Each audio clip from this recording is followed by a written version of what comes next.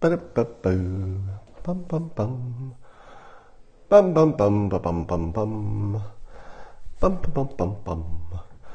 Well, that's the theme song, and you know what comes after the theme song, don't you? You do. You know what's coming. I call it a little thing called the simultaneous sip. Now, if you were prepared or lucky, you have your beverage with you, and it's time for the simultaneous sip. Oh, extra good today. I don't know why. Why is it extra good? Is it because North Korea is starting to talk nice? Is it because it's a sunny day, at least in California? It's all of those things. But today, I'm going to give you a persuasion lesson. I'm going to wrap it around the issue of how to avoid getting your ass kicked by the police. Now, the bigger picture is I'm going to teach you a number of techniques. These are things you've seen before, but I'm going to bring them together into one useful presentation. But it might also keep somebody from getting their ass kicked by the police. Now, after I tweeted that I was going to talk about this topic, or that I might, folks retweeted to me that this idea has already been done by Chris Rock. And so I looked at a YouTube video of Chris Rock, who did a very funny, I recommend it, it's very funny, send up of people doing the wrong things during a traffic stop and then getting their ass kicked by police. So Chris Rock's take on it was both hilarious and weirdly useful, because it was just saying don't do stuff like disobey the police, don't run, don't resist arrest, don't have a crazy friend with you in the car who can't shut up. So it was hilarious and useful, but I'm going to take it to another level. I'm going to take it to the subtle level where the person who gets their ass beat is not doing terrible things, but they're doing things that are suboptimal, things that get them in trouble. Now I'm going to use the Sterling Brown example. If you haven't seen the police cam video of a police officer stopping NBA star Sterling Brown for a parking violation, and then it turns into he gets tased, I want to break that down a little bit. You don't need to watch it while we're doing this. If you've seen it before, it would help. If you watch it after, it would help more. But I'll tell you the important parts. So the setup here is that so Sterling Brown, and it matters what he looks like for this story. All right. So the physicality of the people involved does matter for persuasion. So he's a 6'6", 23-year-old African-American male with I think he had his hood up initially, and he had a high-end sports car, or not a sports car, but a high-end car. And I believe that the initial problem was that he parked across either one or two handicap zones to walk into a convenience store, I think, and he was only going to be there for a minute and comes out. When he comes out, a police officer is there, and already the police officer has an attitude. Now, the first thing I want to tell you is that I just watched a police training expert look at the video, and even the police expert said this police officer made mistakes that did lead to the tasing. That was also my take. When I watched it, I thought, whoa, this police officer rolled up with an attitude. If you roll up with an attitude, you influence the other person toward your attitude. This is a universal truth, and you should learn this. People don't independently have feelings. Sometimes they do. If they're just sitting in a room thinking about something, they can have an independent feeling. But most of our feelings are somewhat viral. I can make you feel differently by changing my own feeling. I can directly influence your reaction by what my emotional state is, because people pick up on other people's emotional state. So this cop had an attitude and rolled up with an attitude. The moment he expressed his attitude, what did 23-year-old, remember this is very young, 23-year-old. Some people say your brain isn't even done until you're 25, right? Or at least fully formed. So the police officer rolls up with an attitude, right? police officer should not have had the attitude. He created a situation in which the person he was talking to would absorb some of the attitude and maybe reflect it back, which is exactly what happened. Now, let's back up one level. Sterling Brown did a very small infraction. If you're looking at, the history of the world, he parked across either one or two handicap zones in a place where there was plenty of space, and he was just there for a minute. He probably just didn't want his car to be dinged, or it was just convenient. It was a little careless, it was thoughtless, but as crimes go, tiny, tiny little traffic infraction. But what did he do seriously wrong on a persuasion level? Like really, really wrong? He parked across handicap parking with a high-end car. What are the odds that when this police officer rolled up, that the police officer himself either has a family member who needs handicap parking, or knows somebody, or cares about people who have disabilities? So even though the crime itself is tiny, tiny, tiny, practically insignificant, the emotional feeling that it triggers in anybody who sees you do it with a high-end car, because that's what makes it worse, it's the high-end car, right? That is going to trigger people. All right, so Sterling Brown, terrible mistake on the persuasion level. He did something that is almost guaranteed to cause an emotional, irrational reaction, even in a trained police officer. Big mistake, okay? Small crime, big mistake. So he starts talking to him, and I guess the first thing that the police officer asked him to do was to back up a little bit. Because the guy, Sterling, is 6'6". I don't know how big the cop is. Probably much less big.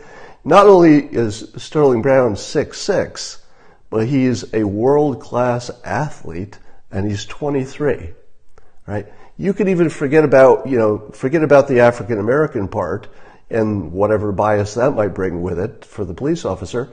We don't even have to know if there is any, right? Just being 6'6", 23, and strapped, like just a big athletic guy, puts a police officer immediately on the defensive because there's a physical potential for danger just by the size. So a police officer asks him to back up, and he backs up like an inch or 3 inches or something, and then that becomes a thing.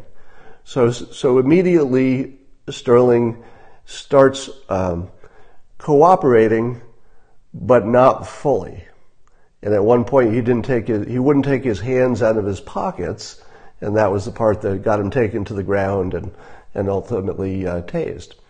So he didn't back up. He argued with the police officer. He did not ever agree with the police officer about the infraction being something that mattered.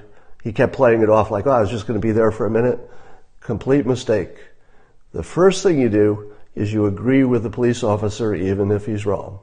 Yeah, you show respect, you agree. So I'll give you the fuller solution in a moment. So this was a case with two people doing everything wrong. All right? So if you're trying to figure out who was wrong, I've watched the tape several times, and I agree with the police training expert who says the cop definitely rolled up with the wrong attitude and certainly created a situation that was more dangerous than it needed to. Then, the next thing that happened was a little bit accidental, but made things much worse. And this is what happened. So the police officer, fairly early on, calls for backup, presuming he's just going to need, one extra car.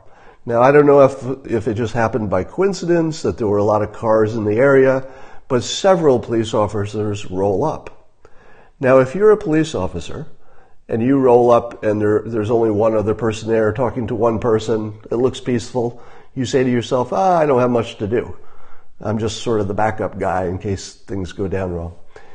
But if you're the third car there and you see all of this police presence, what are you persuaded to think? Suddenly, this thing that was sort of a nothing looks to you like it's a big deal, simply because there were so many police cars there. So everybody takes what was the small deal, and in their mind they inflate it up just because there's so many cops there. So many guns, so many people, so much testosterone. And so everything about this situation led to exactly what happened. Everybody did the wrong thing, right? The extra police officers who rolled up, the last two cars could have turned around and done something else once they checked to see that things were under control. I'm not sure that makes sense police-wise, but the point is that big police presence caused people's minds to think there's a big problem when there wasn't. Not yet, anyway. All right. So I promised you that I would tell you one sentence that would keep people from having their ass kicked by the police. And here's the important part.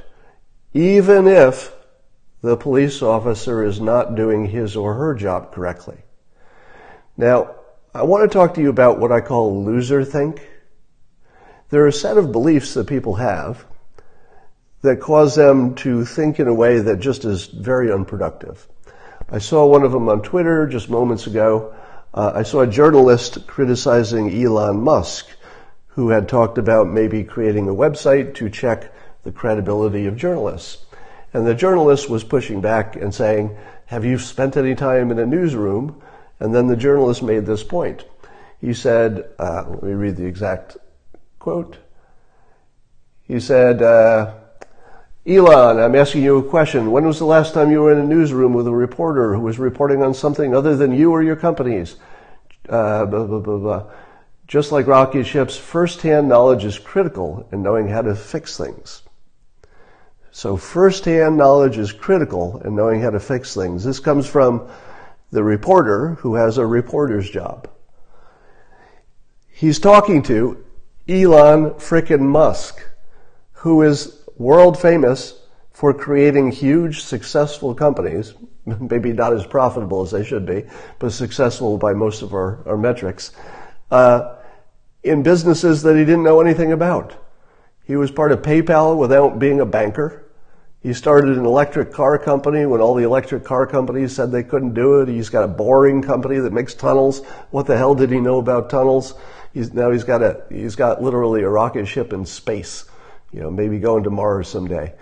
And I don't think he was an expert in any of those things. So I tweeted back that this advice that you have to have firsthand knowledge before you weigh in on something, that's the sort of thing that would have prevented Steve Jobs from creating Apple, would have prevented Bill Gates from creating Microsoft, would have created Elon Musk from doing any of his businesses, would have stopped me from creating Dilbert. So the number of people who have done things in areas which are not their detailed knowledge is pretty long. And so I said maybe I would upgrade that to thinking to say that first-hand knowledge can be, doesn't always have to be, but first-hand knowledge can be a mental prison.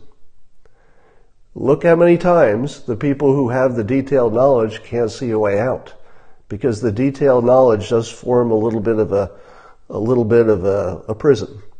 The person who doesn't know anything doesn't have that prison. Here's the best example you're ever going to get.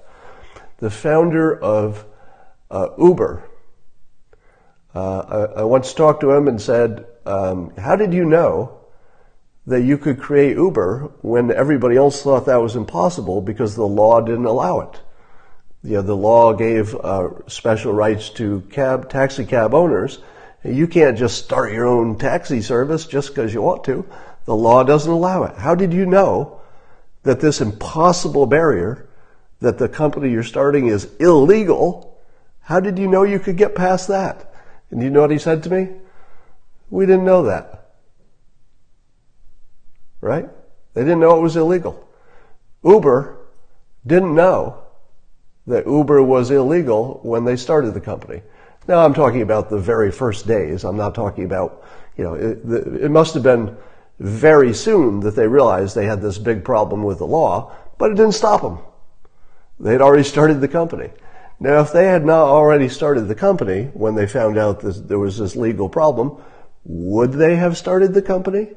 I don't believe so. I believe that somebody who had detailed knowledge of the cab business would not have started Uber because they would have known too much. See the problem? They would have been in a mental prison. Here's another mental prison, getting back to my main point today about how to keep yourself from being beat up by the police. All right? Just finishing up on that point, one of the things I talk about all the time is that one of the loser think biggest problems in the world is to think that the source of the problem also has to be the solution. Let's say you believe that the source of police brutality is that the police do things wrong or that they're biased or they're racist. Let's say you believe that. You don't need to say that's true for our purposes today. Just let's say you believe that. If you also believe that because the problem is the police are doing things wrong, therefore the solution is that the police must do something differently, that's loser think, right? It would be great if the police did something differently and that fixed the problem. That's my first choice. I would love the people who cause problems to also be the people who fix them. But that's a loser perspective, right? It's a loser perspective. You fix problems you can fix, period. Doesn't matter who caused them, right? You fix problems you can fix for you or for whoever you're trying to help, independent of who caused the problem. This is critical if you're stopped by the police and the police officer is a gigantic asshole to you. And you say to yourself, well, the problem here is this police officer is being a gigantic asshole to me. He needs to do something differently. All right? You're going to get your ass kicked. You're stupid. You have not developed a good strategy for staying alive. All right, so the first thing you do is you say, what can I do to use persuasion to keep myself safe, even if the police officer's not doing the right stuff? That's how to look at this. That's the winner perspective. Winner perspective is, what can I do? How can I control this situation? I don't care if other people are doing stuff wrong. What can I do to make this good?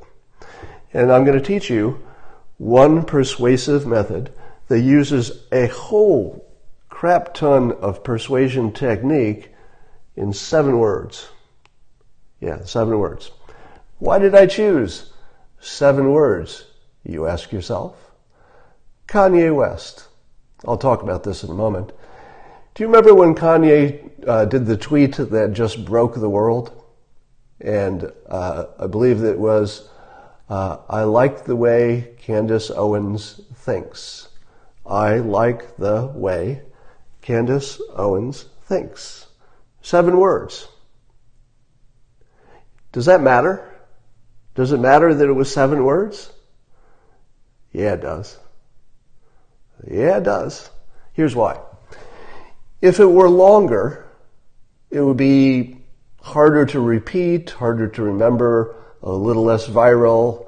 So 9 words would have been too long. Here's another trick. If you're a creative person in a lot of different realms, there is something that people's minds prefer about odd numbers. We prefer 1, 3, 5, and 7 over 2, 4, 6, and 8. Why? Why do we prefer that? Why is there some creative preference to that? Don't know.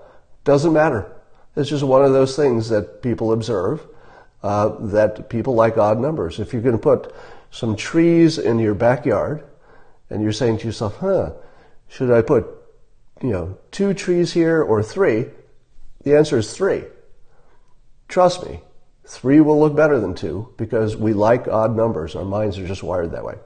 Now, if Kanye had taken his 7 perfect words and reduced it to say, 3 or 1 or something, it might not have been enough. So you need enough, but not too many. Now, why do I look to people like Kanye for this sort of creative, guidance? It's frickin' Kanye West. He is bona fide, legitimate, creative genius with words, all right? If somebody who does something super viral is also a genius in doing things like that, which is writing lyrics, writing things that people, the things that stick in your mind, things that can move you. If you see somebody do that, it pays to stop and say, all right, what's he doing? Why does this work? Why doesn't it? And one of the reasons it works is because it's just about the right length and it's an odd number. So I actually crafted this to put it into 7 words, partly as a, sort of let's call it a poetic repayment, maybe an homage to Kanye's work. So here's a statement that I propose to you. No one would ever get in trouble with the police if they use this as the first thing they say to the police officer.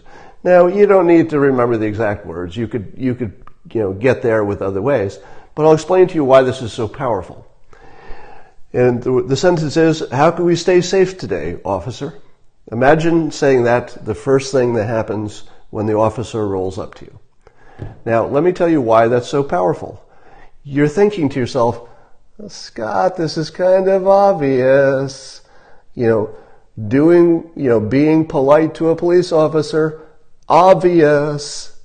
Well, yeah, that part is obvious. Doing what the police officer tells you, obvious. Yeah, that's obvious. But I'm going to take you to another level. All right.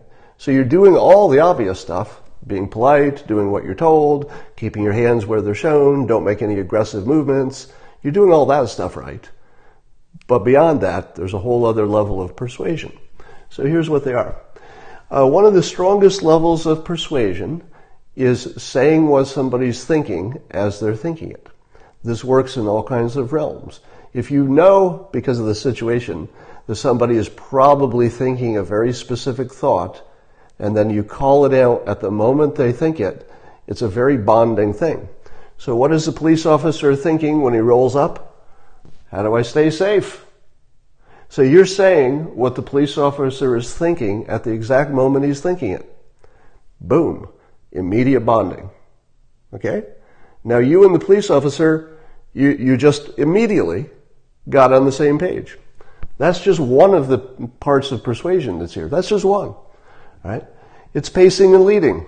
Pacing and leading, you can influence another person by first matching what they are doing or caring about until they get trust with you, and then you can start leading them and they'll follow you because we're on the same page. Right? Controlling attention is very important in persuasion. It doesn't matter that you've got a great argument if nobody's paying attention to it. Our brains are irrational. The things we focus on the most, the things we pay attention to, are the things that become important to us. They're the things we act on. Focus and attention is important. What does this sentence do? It focuses you on safety. Boom! First impression, safety. When a police officer walks up to a situation which could be dangerous, and the very first thing that comes out of your mouth is safety, boom, focus. That's the top priority, and you're both thinking about it at the same time. Thinking past the sale, I've talked about this one. You want somebody to think past the part you're trying to persuade them. What are you trying to persuade them? Safety. Safety is the sale. We're going to be safe today. How do you make them think past that? How do we do it? You've already decided you're going to be safe. Safety is a given. You've already talked past it. How do we become safe today? Because it's, how to do it today. All right? So you're making them think past the sale. First impression. In persuasion, the first impression is really hard to get out of somebody's head. What was the first impression that the police officer gave? That he was an asshole. That was the first impression that the police officer gave, that he was going to be a jerk. Now, did that police officer have a pretty good reason to be tweaked? Yeah, he saw a high-end car, in other words, somebody who's in a good situation in life, parking across a handicap spot. Your job is to protect the weak against, the powerful, in a way, as a police officer. And you see this, and it probably really tweaked him. All right, I can imagine a lot of people would have had exactly the same reaction as the police officer. So he didn't manage his first impression, and it cost him, right? Because the police officer's not having a good day from this either, right? There were no winners in this. The police officer didn't win. His career takes a hit too. And then what was the first impression that Sterling Brown gave back to the police officer? Resistance. A little bit of resistance. It wasn't a lot. It wasn't really, terribly important. But that was the first impression. Once that's in his head, hard to get it out. Compared to first impression, talking about safety. All right. Pattern persuasion. The pattern doesn't appear the first time you use it. The pattern appears if lots of people use this. Imagine if you're a police officer and you start to hear this. You've stopped a number of people, and let's say 3 or 4 of them have said this. And then that 3 or 4 people who have said this, you have a totally good interaction with them. What happens the next time the police officer hears this and they start talking about it? They go, oh, I'm probably a lot safer with this person, because people who say that, my pattern recognition says things go well. Now, you're probably saying to yourself, hey, but what about if the bad guys figure this out and then they say that to the police officer to, take his suspicions down, and then they pull out their gun? Well, I think you should trust the police to follow their own procedures for safety. They, of course, know that people lie. They know that people cheat. But so they're going to be ready. They're going to have the hand on the gun on the right situations. They're going to have, enough space under the right situations, etc. So trust the police to know that there's always a risk that somebody's tricking them. But if you create this pattern persuasion over time, this just gets more powerful. All right? Let's talk about ego as a tool. I've told you that the greatest persuaders, and President Trump I put in this category, use their egos as a tool. When they need a lot of ego, such as running for president of the United States, campaigning, you ramp up your ego and you say, I'm the greatest, I'm the best, I can do things, I'm amazing. It's good to ramp up your ego in that situation. But if you're having a sensitive conversation with Kim Jong-un about meeting to denuclearize the planet, then you dial back your ego a little bit. You say, I'd like to be your friend. Hope this works out. All right? So if you use your ego as a tool, you can stay safe. If you believe your ego is who you are, then you get offended by things that are going to get your ass kicked. The police officer in the case with Sterling Brown, his ego, I think, was sort of in play. Sterling Brown, I think his ego was in play. We can't read minds. But if you looked at the actions of the people, you have to at least suspect the ego was not being used as a tool. Had Sterling Brown used ego as a tool instead of thinking who he was, he would have said to himself, oh, darn, this police officer's got an attitude. I better dial back my ego. Stay safe. He didn't do that. He probably didn't think of it as a tool, but that's something you need to learn. The high ground. I've told you that the most powerful persuasion, beyond fear is always the best motivator if it's enough fear. But if you want to persuade somebody, take them to the high ground where even they agree that's where you should be having the conversation. That's what makes it work. A good high ground move makes the other person impossible to stay where they were. Right? So the low ground here is, what did I do wrong? Am I going to get a ticket? Maybe, I shouldn't have done this, but, I was only in there for a minute. That's the low ground. So, Sterling Brown started right off in the weeds. The weeds are, he said, oh, I thought I was only going to be in the store for a minute. I came right back out. Weeds, weeds, weeds. Do you ever win in the weeds? No, you do not, because the other person just argues weeds. He's like, no, you were there more than a minute.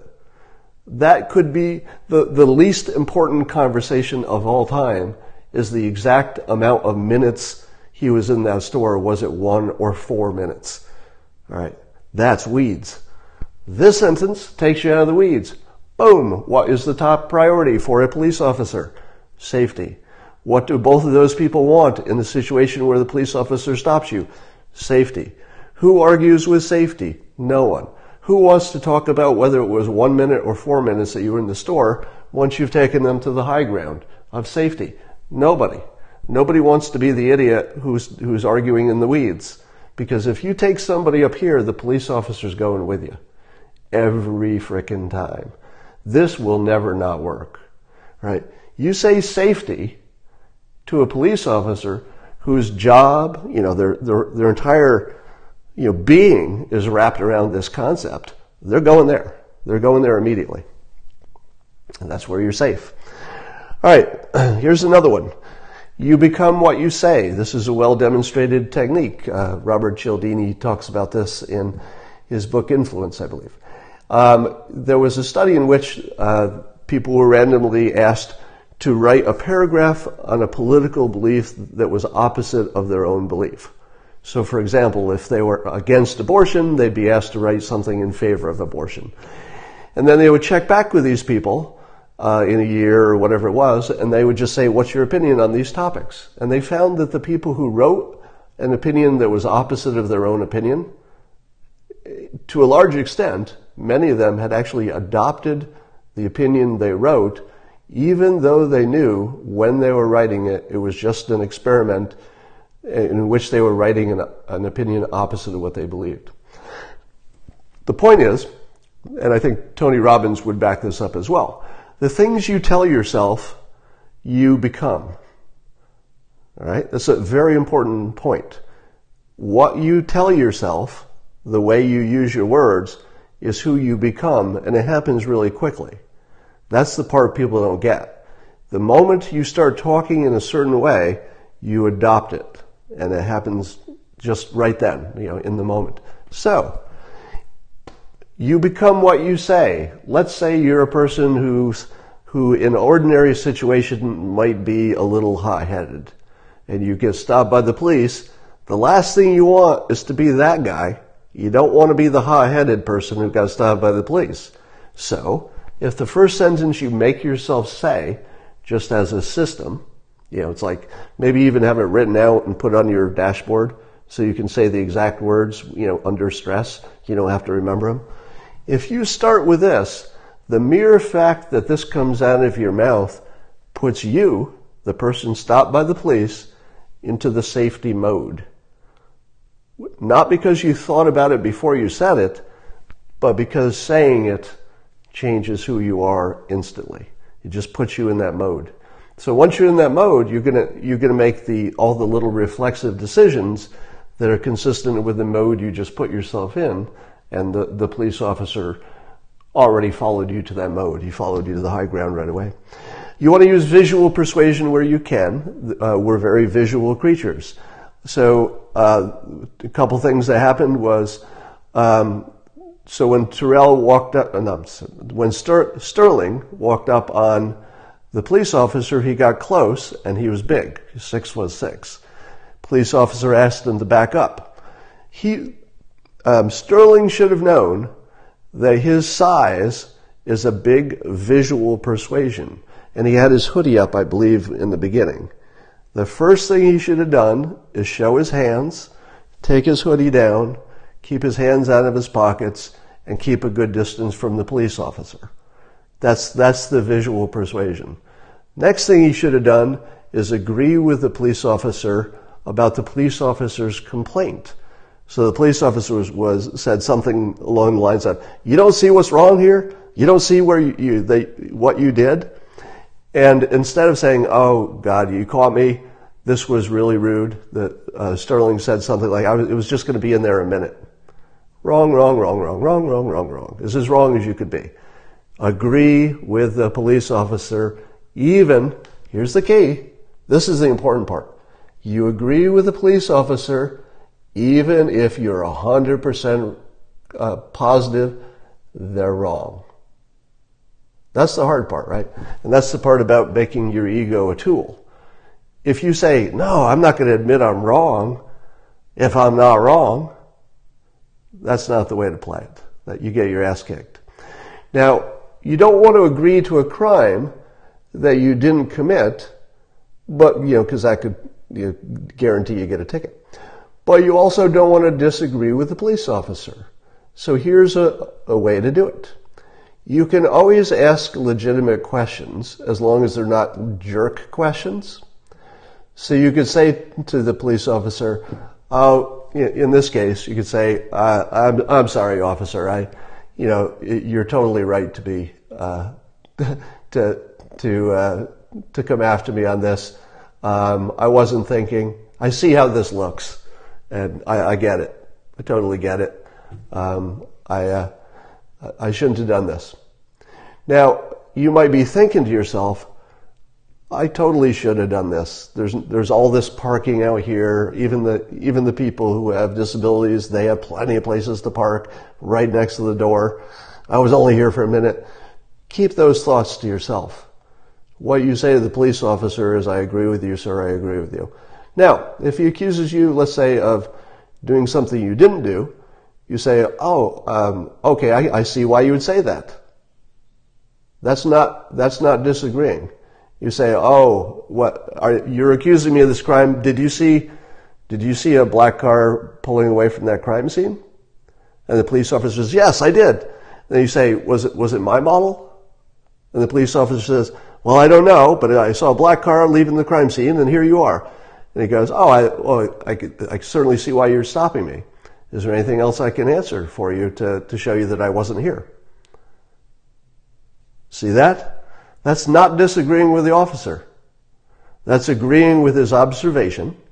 Then you ask questions, and you very gently get him to make his case, and you find out where the hole is. So use questions where you can, but not jerk questions. Don't go with the jerk questions, but legitimate questions. What, officer, why is it that you thought it was me? I'm wondering. And then he tells you, you go, did you think that this was happening when you saw that? And so you get him to come out a little bit. You have a conversation. You bond with him a little bit. You show respect. You do all those things, and with 7 words, you can maybe keep yourself from getting beaten up. I would argue that if a control group, I don't see this happening exactly, but if a control group tried doing this for a year against another group that didn't do this, I'll bet the people who did this for a year would have no problems with police stops. Somebody said, did I cut you? Yeah, I see in the comments. Apparently somebody cut off a police officer, and the police officer pulled them over. And I saw in your comment that the way you approached it was, instead of saying, here's what the mistake would be. I didn't cut you off. You had plenty of room. Or I didn't have much room, so, I had to cut you off. I thought you could get out of the way. Those would be all the mistakes. And the correct answer was, you saw in the comments, somebody said, I'm sorry, did I cut you off? And then the police officer says, yes. And you say, I didn't realize it was that close. I'm sorry, officer. And then you have a whole different situation. All right. Somebody says that Brown knows all this. He wanted a confrontation. That sounds like the mind reader hallucination. My assessment is, if you've ever been 23 years old, and most of you have, the assumption that a 23-year-old knows as much as you do at whatever age you are, that's a tough assumption. My guess is that ego was in play, and he simply was not familiar with all of the elements of persuasion in a way that would be useful to him. I doubt he knew it at this level, that's for sure. He absolutely knew that not cooperating was more risk than cooperating. So he certainly knew enough to not get in trouble, but he didn't know it at a deeper level. One assumes, just because he's 23.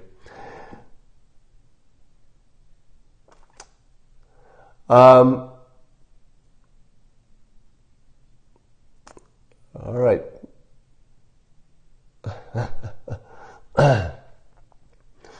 I'm just looking at your comments here. All right, was this useful to you? Let me tell you the way you should judge this.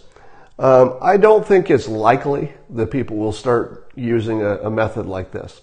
And there was somebody who wrote, or a few people actually wrote on Twitter when I said I was going to talk about this topic. They said, well, this isn't complicated.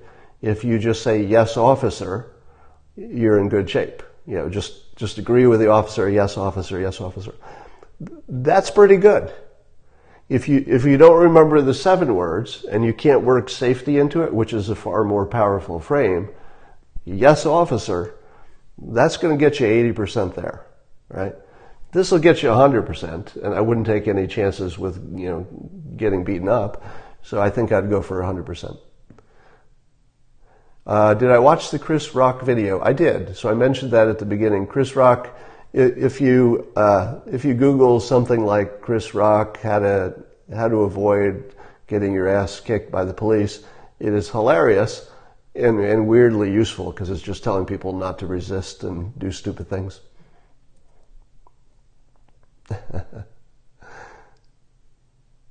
All right. I think we've done enough for now, and that's all for today.